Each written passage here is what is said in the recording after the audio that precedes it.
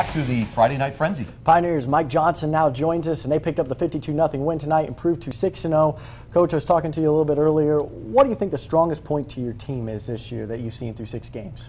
I think defensively, right now we're playing as well as we played in a while. 6-0, and we haven't shut out a lot of teams, but we've returned 7 interceptions for touchdowns here in the first 6 ball games, and so we had another fumble recovery in the end zone. So for our guys to be able to get their hands on the ball and be able to get them in the end zone, and it's a great thing. We had Mitchell Williams, our starting quarterback, plays defense for us also, and he's been able to return 2 for about 90 yards. He did 1 last week against North Judson, and then one at the beginning of the season against Cass, really to help us jump out to a 13-0 lead and hold on against those guys. So defensively, secondary was a question mark coming in, and those guys have played well, but we got some guys up front who are big and strong, and Josh Lytle and Brandon Van Horn, and 290 pounds, 280 pounds, and we've been pretty solid against the run. So if you got guys like that can stop the run and guys can play the pass, you're probably going to be pretty good on the defensive side. Mike, I remember Caleb came out to do something with you guys before the season. Caleb came back. First thing he said was,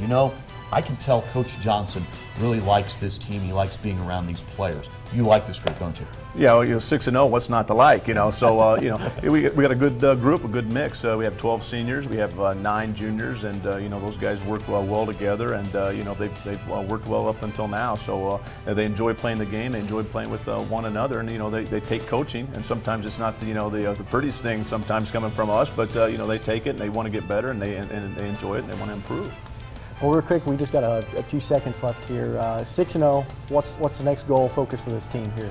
Well, we're in the Midwest Conference title hunt, and we have North White next week. It's our homecoming, and we have Tri-County, and we have West Central, and so West Central's has 1 loss on the season to South Newton. South Newton has 1 loss, so right now we're undefeated. So the last 3 games are going to be crucial for us in order to win the Midwest Conference. Mike Johnson, thank you very much. Thanks for having me. Hey, Coach, appreciate it. All right, we'll go back to the highlights. McCutcheon at Fishers.